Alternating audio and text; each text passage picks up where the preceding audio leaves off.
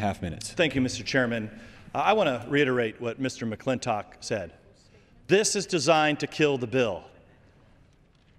This is a sneaky little lawyer amendment designed for litigation.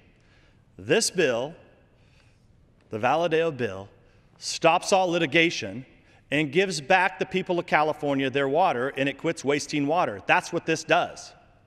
I can understand why my friends on the other side of the aisle don't like to talk about the little 3-inch fish, which I guess it has a little brain now. Well, it's a bait fish. Of course it has a little brain. The folks you have to ask yourself about are the ones who come down here and talk about state preemptions when they know the Endangered Species Act is a state preemption. They know what passed in 1992 was a state preemption. They know what passed in 2009 was a state preemption. Sneaky little lawyers all over the place.